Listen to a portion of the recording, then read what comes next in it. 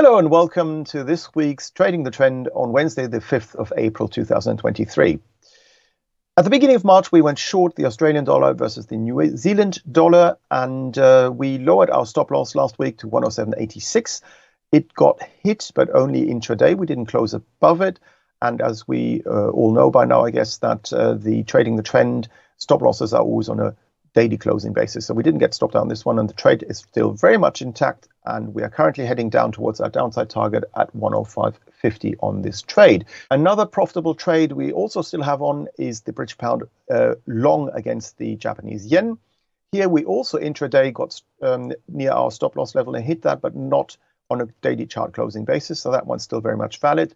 We went long at 162 yen and 50 sen, and I would like to raise our take profit level on an intraday closing basis, though, to break even. That means that if 162.50 were to get hit, then we get out of this trade with no loss. But we're still leaving the possibility for the market to continue to hike, to advance further in the days and weeks to come.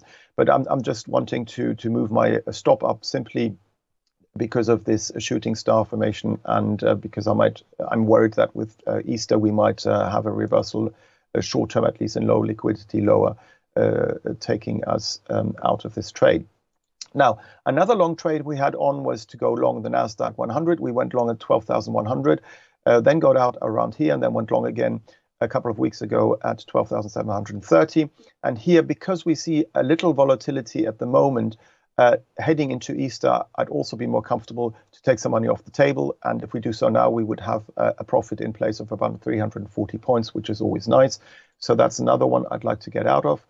And now I would like to quickly show you today's Trading the Trend, and that is to go short the Australian dollar versus the US dollar. And as you can see here, we seem to continue the previous downtrend and are heading towards this uptrend line here.